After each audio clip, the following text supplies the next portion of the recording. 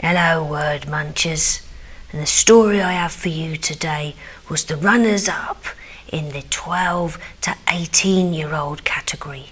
It's called The War by Elita Slade, who's 12. There were many wars throughout time, but this one had to be the biggest. The war between the bears and the bees. Not actual bears and bees, of course. They were people called bees, kind-hearted and lovely people. And then there were people called bears, horrible, mean, vicious people.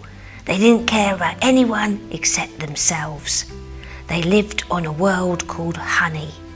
Bears and bees shared the little world, but all the towns either had bears or bees, neither both. Honey was a small planet with a population of 6,098 people. It was near Earth, the human planet, but they didn't know there were people on the honey planet, but I bet they're going to find out soon. The reason the bees and bears hated each other was because the bees always tried to be nice to the bears ever since people were born on honey, the planet, not actually honey. But the bears were just mean and insulted the bees a lot, so the bees gave up and retaliated.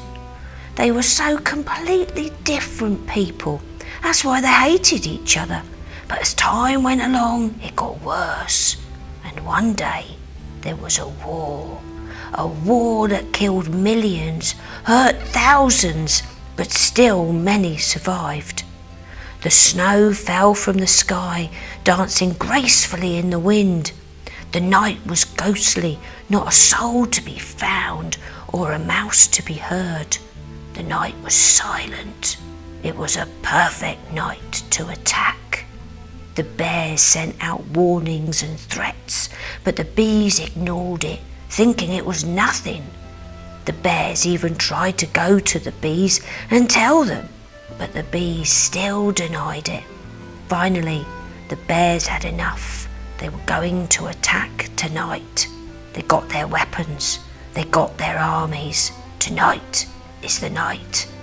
The bears growled and chanted, "Thou shalt not win," as they marched through the forest.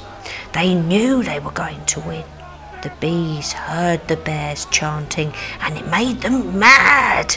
One thing you should know about the bees: don't make them mad. The bees were furious. They got their armies, they lit fires, nothing could stop them.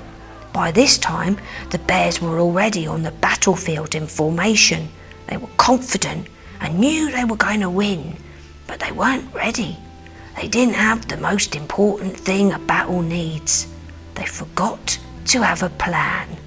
The bees, on the other hand, were ready.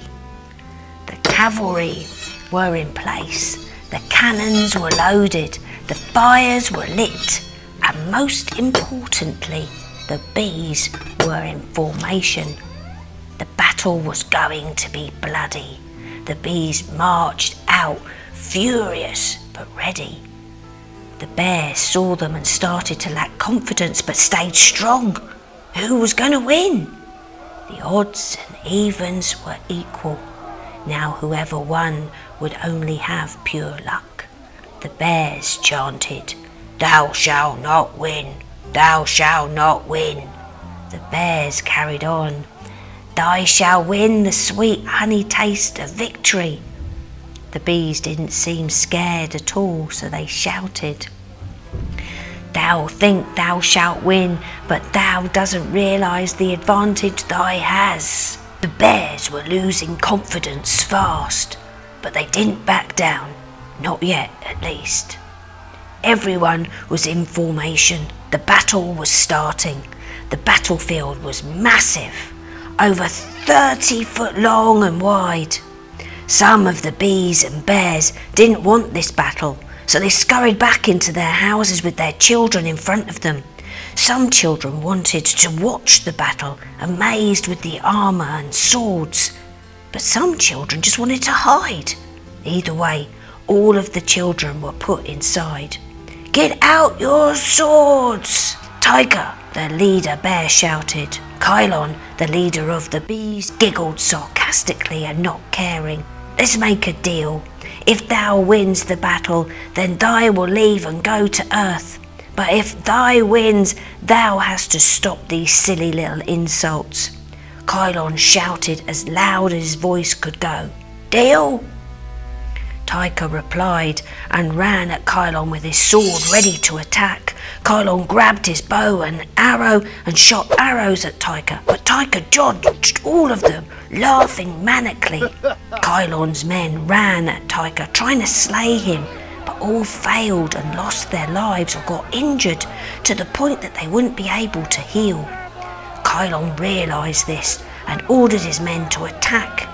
As they did so, Tyker reached Kylon and they got into a massive sword fight. "Fight me! Come on, you know you want to!" Tyker tried to tempt Kylon, but he wasn't fazed. Kylon didn't want to hurt Tyker. He wasn't like that. But Tyker was too hungry for power and would kill for it. The battlefield had become a bloody mess. Lifeless bodies laid all around it. What went from 4,078 people in the battle had already become 2,564 in 9 hours, and more deaths were happening by the minute until there was only 608 people left on the battlefield. 204 bears, 404 bees. Tyker and Kylon stood face to face. "This is wrong.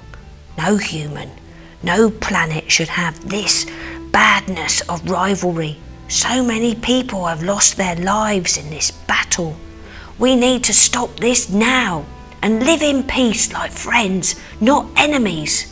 Kylon said, his voice soft but weak as he spoke. "I'm sorry. This is my fault.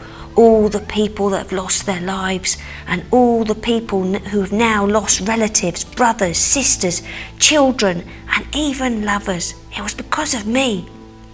Tyker felt like he was drowning in his thoughts. "It was both of us. I should never have retaliated." Kylon replied, feeling sorry.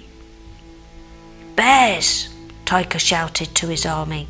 "We shall respect and honour the people who lost their lives tonight, and there shall be no more rivalry with the bees," Tyker announced.